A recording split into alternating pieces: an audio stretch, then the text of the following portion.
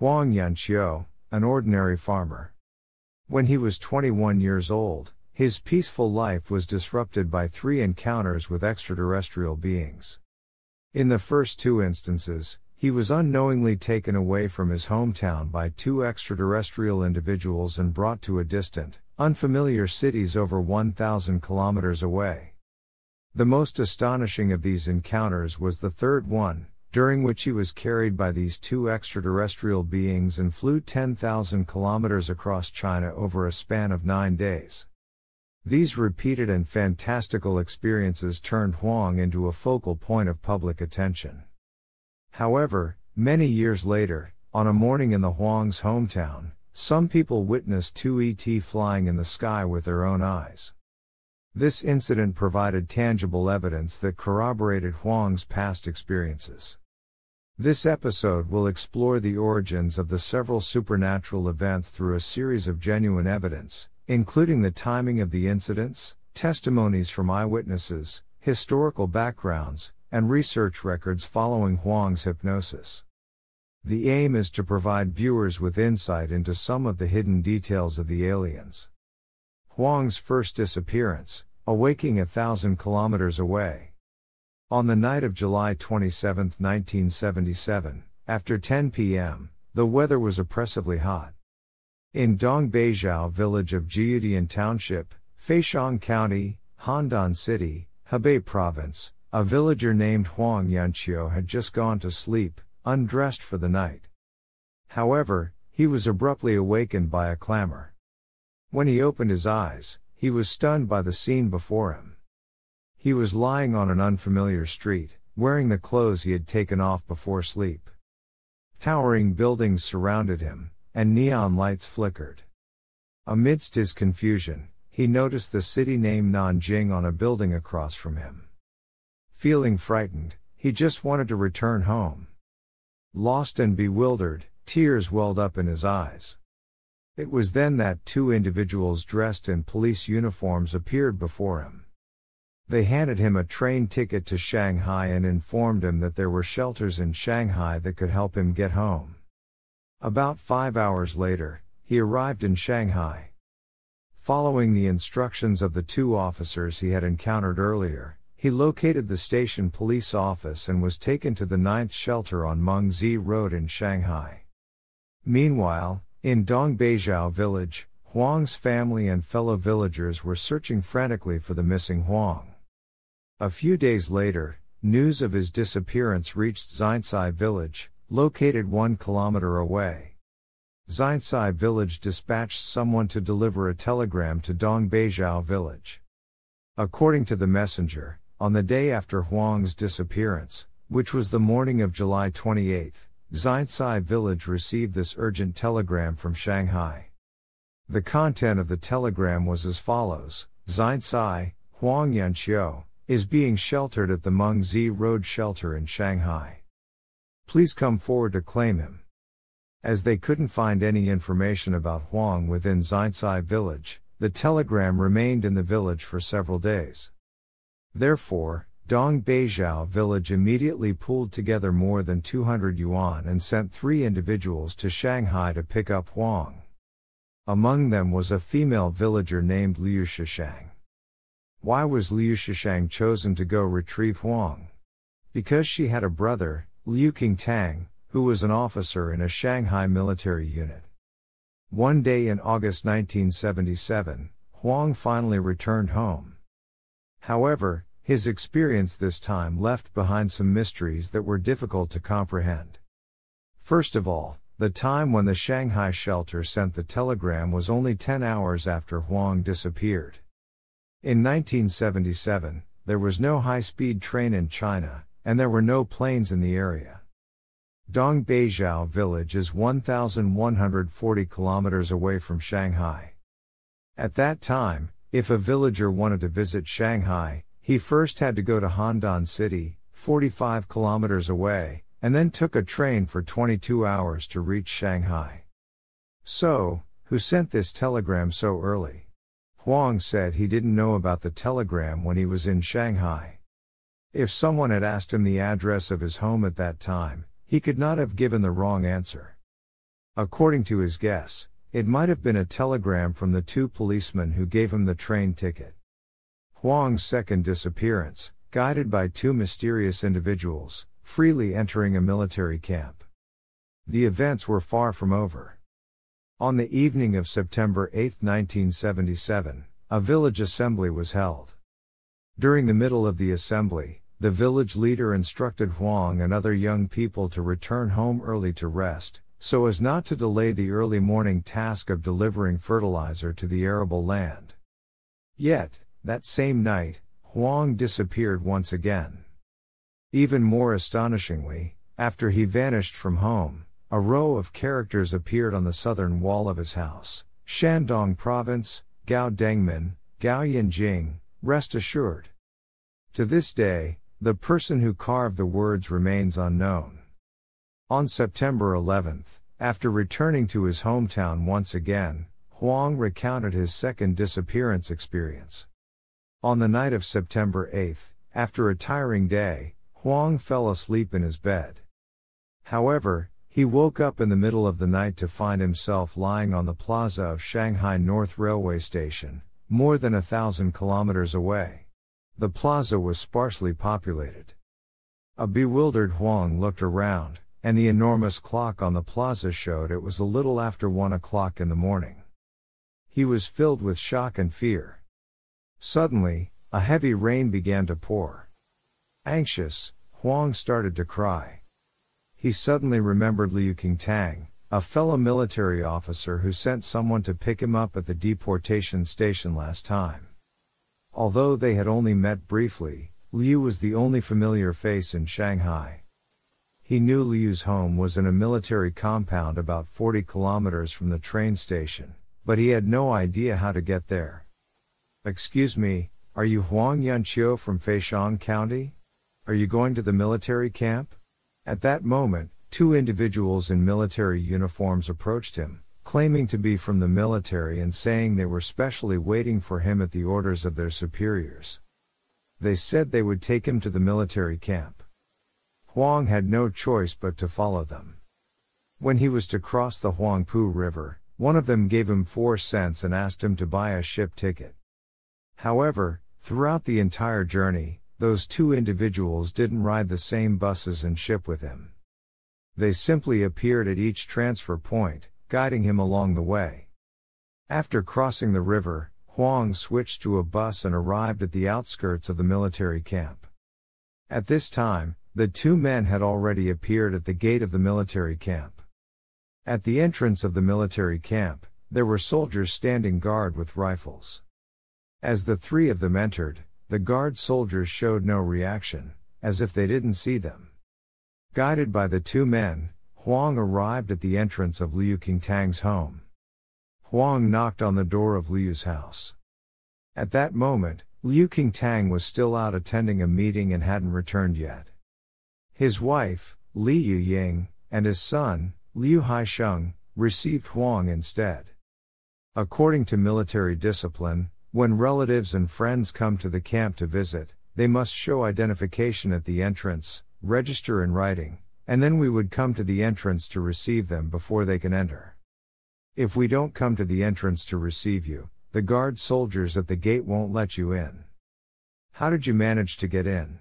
Li Yuying was quite surprised and couldn't help asking Huang about his direct arrival at their door. Huang replied, "I just followed the two military personnel and came in directly." Li Yuying was very concerned and immediately informed the responsible personnel in the military. They approached the guard soldier to inquire about the situation, but both the guards at the gate and the communication office claimed they hadn't seen Huang and the others entered. Was Huang dropped from the sky then? With an unclear background and having entered the military camp without registration, Huang's actions stirred the entire camp. The military sent a telegram to Dongbeijiao village, inquiring about Huang's identity. Dongbeijiao village promptly replied to the telegram, stating that Huang is not a bad person. The next day, Liu Haisheng used a jeep to drive Huang to Shanghai railway station, where he purchased a return ticket for him. On September 11, Huang returned to his hometown. Huang's second disappearance once again sparked people's suspicions, and the stories about it became increasingly fantastical, taking on a legendary and mythical hue. Unable to bear the pressure of various rumors, his fiancée left him. Huang's third mysterious disappearance, being carried on the back of the two men and flying 10,000 kilometers, visiting 9 major cities in 9 days. Just on the 9th day after Huang's return home, which was September 20th, he disappeared once again. This disappearance was the most extraordinary one, as he was in the company of the two individuals for 9 days. On September 20th, after dinner, Huang left his home for errands and returned after 10 o'clock at night. Just as he entered the courtyard, he suddenly felt dizzy and lightheaded, and he lost consciousness instantly. When he woke up, he found himself in a hotel room with the two police officers sitting by his bedside. At that moment, the two individuals said to him, "We are both from Shandong. I'm Gao Dengmin, and he's Gao Yanjing. Don't be afraid. We brought you out this time to show you the scenery of several cities." They also told Huang that they were in Lanzhou City, which was 1,000 kilometers away from his hometown. They informed him that the polices he encountered in Nanjing and the soldiers who took him to the Shanghai military camp were them too. They had arranged his previous 2 disappearances as well. This time, they were taking him out to visit 9 major cities over the course of 9 days.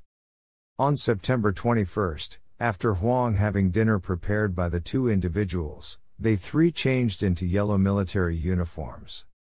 They went to the balcony of the room, where one of them carried Huang on their back, while the other positioned themselves beside them. Together, they soared into the sky in the direction of Beijing. Covering a distance of 1,200 kilometers, they arrived in just 1 hour. In Beijing, Huang experienced an extraordinary sequence of events. Without purchasing tickets, all 3 of them managed to enter a theater and watch a play, completely unnoticed by the ushers.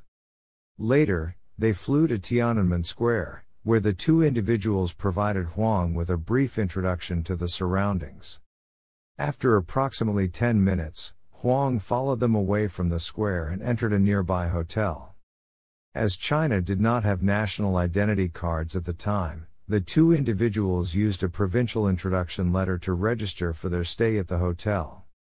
On the evening of September 22nd, the 3 of them flew to Tianjin, and as usual, they arrived within an hour. Once again, right under the noses of the ticket inspectors, they entered a cinema without tickets and watched a movie. Their next destination was Harbin. In Harbin, after wandering around a department store, they proceeded to Changchun in the evening. On September 24th, they flew to Shenyang.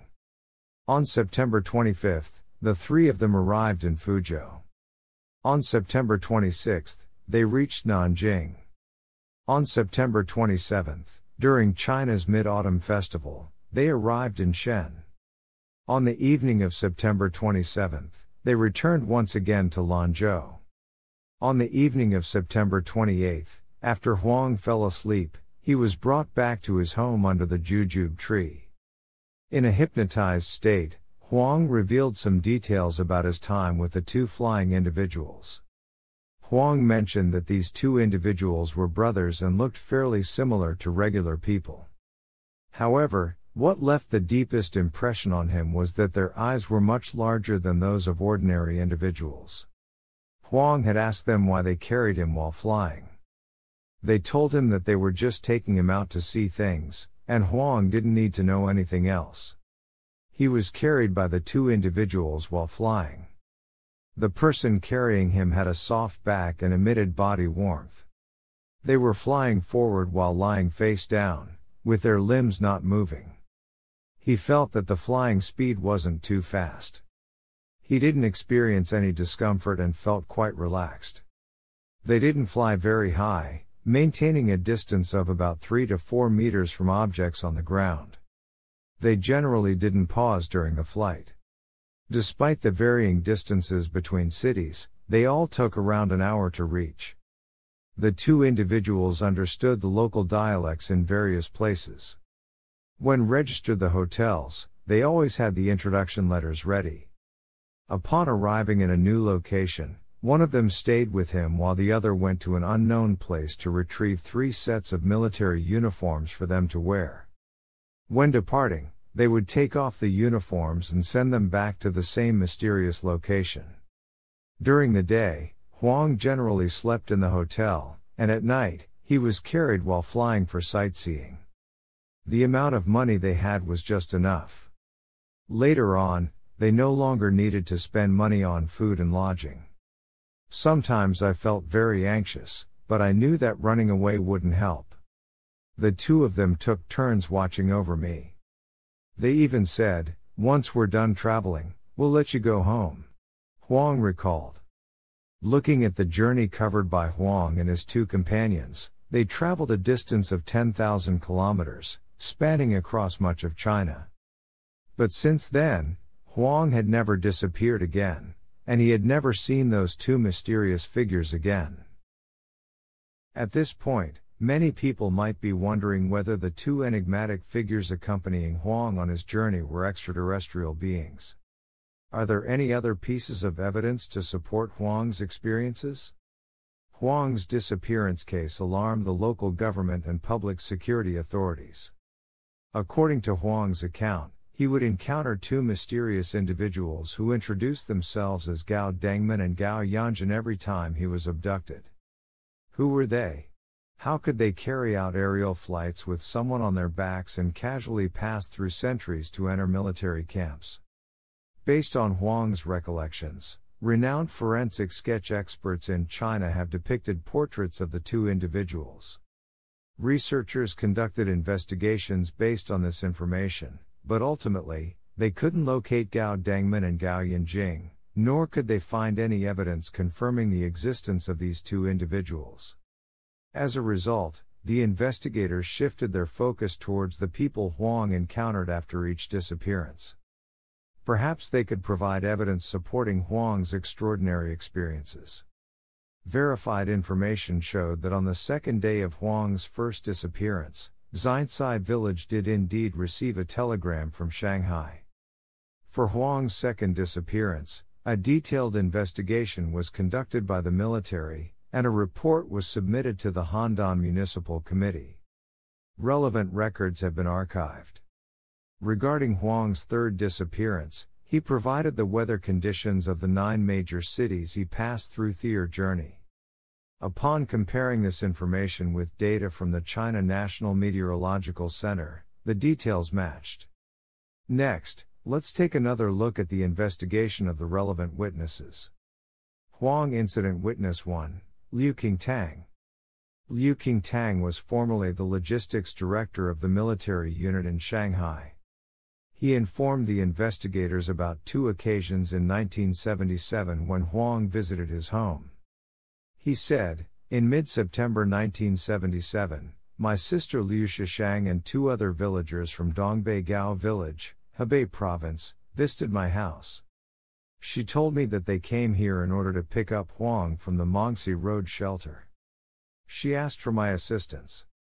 I then arranged for Deputy Logistics Director Lu Zhengsh to use a military vehicle to go to the Mongxi Road shelter and bring Huang to my home. I had a conversation with Huang and found him to be a simple and honest farmer. The next day, I had Deputy Minister Lu Zhengsh escort Huang, my sister, and the villagers back to their hometown by train." Regarding Huang's 2nd visit to his home, Liu Qingtang said, "At that time, I was attending a meeting in Nanjing. It was my wife and son, Liu Haisheng, who received Huang. I find it very strange that Huang came to my house the 2nd time. During his first visit, I had arranged for someone to pick him up and bring him to my house using a car. He wasn't aware of the specific address of my home. The journey from Shanghai North Railway Station to my military camp involves taking a bus and a boat, and it takes about an hour and a half, with a quite complex route that's not easy to find. Without knowing my exact address, how did he know which bus to take and which boat to board? Neither the guards at the military base entrance nor the communication room saw him. How did he manage to enter? Huang Incident Eyewitness 2, Liu Haisheng. Liu Haisheng is the son of Liu Qingtang. When questioned by investigators about the situation of Huang's second visit to his home, Liu recollected, "I opened the door and saw Huang standing at the doorstep. There seemed to be a person in yellow military uniform behind him, but I didn't pay much attention at the time. That person didn't speak and might have left afterward. However, upon reflection, the military uniform that person wore was very strange. It didn't fit well, the hat was too big, and the clothes didn't look like they belonged to him. That person had large eyes." Based on the investigation, researchers concluded that the two mysterious figures Huang encountered were extraterrestrial beings. To gather more evidence and details, on December 14, 2002, researchers conducted a hypnosis session with Huang in Beijing. The participants in the hypnosis investigation included investigators Zhang Jingping and Ji Jianmen from the China UFO Association, along with Professor Wu, a renowned hypnosis expert from the Medical School of Peking University. During the 3 hypnosis sessions, Huang recounted his 3 encounters with extraterrestrial beings from 25 years ago. Apart from being more detailed, his descriptions were consistent with his previous accounts. However, unexpectedly, midway through the 3rd hypnosis session, Huang was suddenly awakened from the hypnotic state by Gao Dengmin, the extraterrestrial being who had carried him during the flight 25 years ago. Upon hearing Gao Dengmin's voice again after 25 years, Huang was extremely excited. After being awakened, Huang relayed the conversation he had with Gao Dengmin to the investigators Zhang and Ji. Gao Dengmin's first words to the hypnotized Huang were, "I am Gao Dengmin, you've come to Zhang's place now. Ask them not to question you anymore, you listen to me." Huang replied, "It was Zhang who asked me to come here." Gao continued, "The first and second segments of the hypnosis were relatively successful. Stop the third segment of the hypnosis here, there's no need to proceed further.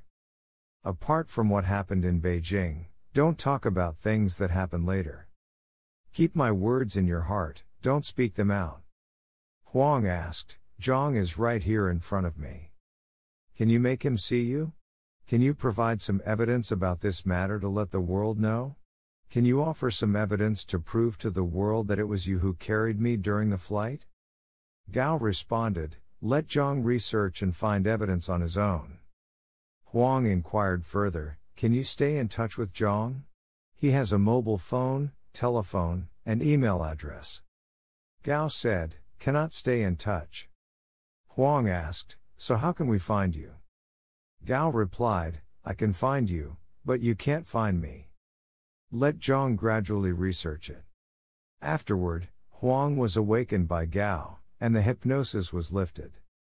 At this point, Huang's 3 mysterious disappearances in 1977 became known as the Huang Incident.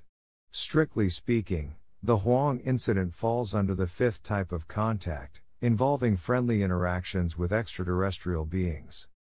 Coincidentally, on the morning of February 17, 2008, in Huang's hometown of Feixiang County, many people witnessed 2 extraterrestrial beings flying in the sky. According to eyewitness Zhang Wenshang, on the morning of February 17, 2008, around 7 o'clock, he was taking a walk outside.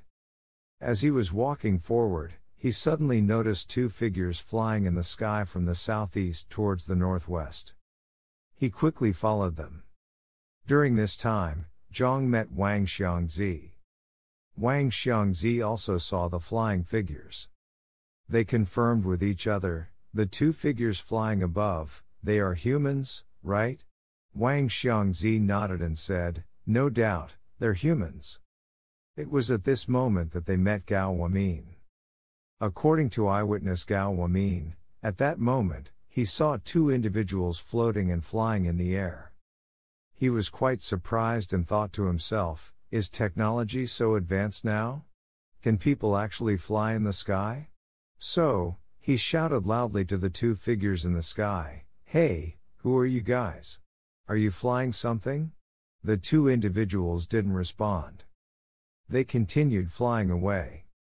Gao Wamin described that the two flying individuals were approximately 1.7 meters tall, looked like ordinary people, and were dressed in blue clothing. In the same area, another occurrence of two extraterrestrial beings flying had provided strong corroborating evidence to the Huang incident. Thank you for watching.